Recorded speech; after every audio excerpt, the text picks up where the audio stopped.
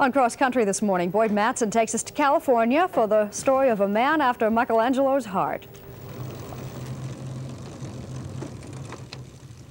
Larry Boyce estimates he has pedaled 67,000 miles in the last 8 years, living out of the packs on his bicycle.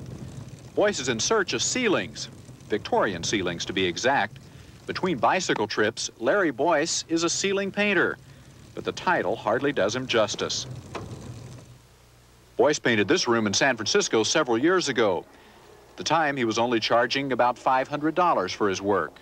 It started out, I just wanted to, it looked like a good way to make a living in the road, you know, in transit, because you don't have to have any equipment or nothing to carry with you. I read about the old itinerant painters in New England and things, so it seemed ideal. And then as it's developed, I've grown more in love with just ceilings, and not necessarily just Victorian, but any kind of ceiling. Boyce has no phone and no permanent address, so every new town is a new business challenge.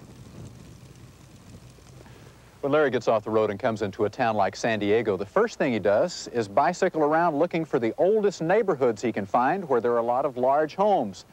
Then he proceeds to just go door to door, trying to sell the owners on the idea of repainting their ceilings. Well, at first I didn't think he was for real. I thought it couldn't be true that a fellow would live on a bicycle and paint ceilings for a living. I have the book open to a picture of a really gorgeous ceiling or something so they could see it right away. Eventually, we realized this was an unusual opportunity. And I just generally wrap really fast so that they don't have enough time to close the door. The Udleys opened their doors to Boyce and his painting crew. The result was a revival of a painting style unseen in this country for almost 100 years. Boyce and his helpers do not paint freehand. They cut paper stencils of designs selected by their customers. The patterns are painted on the walls and the ceilings by a process that can take weeks. When you finish a job, do you ever sign your work? I've never signed any painting except one where we had a really tough client, one of my few tough clients, and so we wrote the whole story all the way around the room just above the picture molding of how tough it was to work for her.